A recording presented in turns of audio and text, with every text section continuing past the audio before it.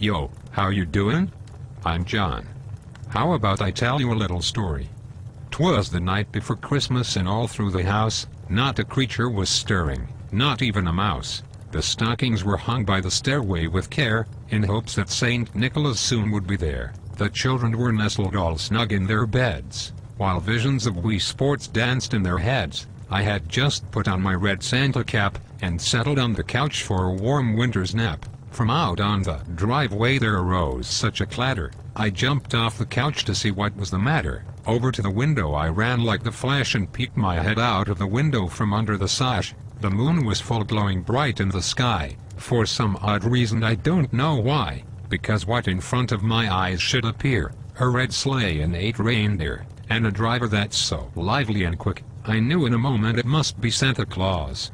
As rapid as winds they quickly came, as he whistled and shouted and called them each by name.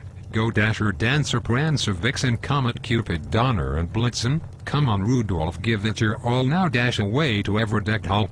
He landed right into our driveway, in a spot big enough that could fit his sleigh. He jumped out of the sleigh with a bag full of toys, that he would give to all the good girls and boys. As I drew back my head and turned around, he teleported into our house without a sound. He was dressed all in red and definitely appeared to be well fed. He put the bundle of toys from off his back, onto the ground to give to me and my pack. His eyes were small but blue, and his red face made him look like he had the swine flu, but his beard was so long and white, that it seemed to glow and shimmer in the night. He spoke no word and went straight to his work, filled up our stockings, turning with a jerk, and I'm not saying Santa has a jerk, laying his finger aside of his nose, giving a nod back outside. He teleported, he got back on his sleigh and his team flew off, to go to every other house around and about, but I heard him say as he drove out of sight, Merry Christmas to all, and to all a good night.